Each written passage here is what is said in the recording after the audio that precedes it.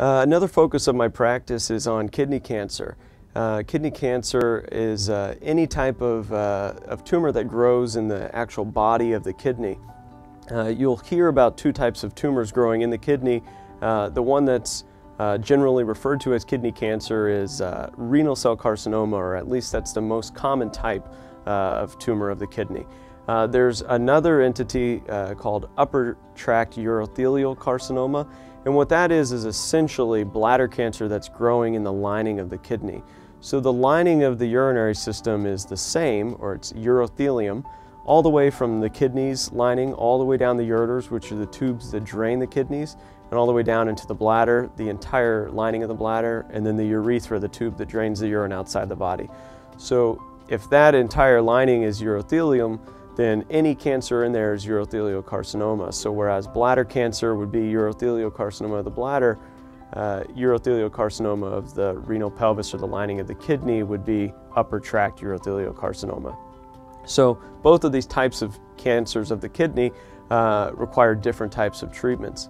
When it comes to the more common type of cancer in the kidney, or renal cell carcinoma, this is generally treated as in an individualized approach by the size of the tumor as the most important criteria. So the location of the tumor plays a role as well, but ultimately whatever we think is the best way of removing the cancer from the patient's body is how we would approach it. For an example, if you had a tumor on the periphery or the outside of the kidney, oftentimes our goal is to preserve as much normal kidney as possible and just cut the tumor off of the kidney, leaving the regular or unaffected part of the kidney in the body. Sometimes if you then have a tumor that's more central, or say it's in the center of the kidney, you may reach a point where we can't just take the tumor out and leave the kidney in a functional state. And so if that's the case, oftentimes we take the entire kidney out. So if we remove just the tumor from the kidney, that's what's called a partial nephrectomy. Or if we remove the entire kidney, that's what's called a radical nephrectomy. I don't like using the term radical often when referring to surgeries for patients, because it oftentimes spooks them into thinking that it's a more aggressive treatment.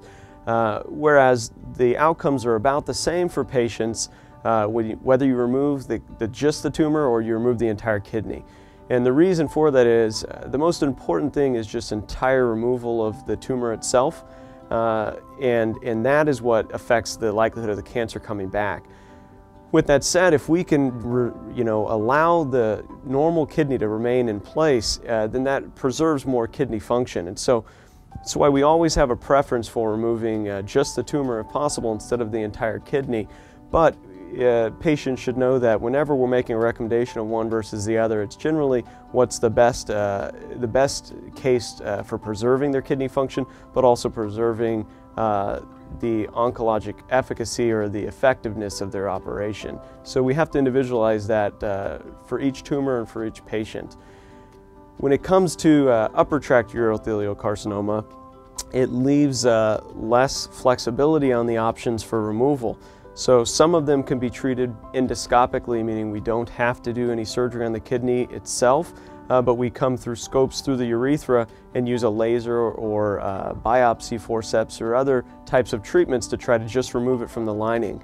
However, as mentioned, with it growing in the lining and the lining being the same all the way down, we oftentimes have to remove the entire kidney and the entire ureter, the tube that drains the kidney, to make sure that we reduce the chance of having recurrence on that side.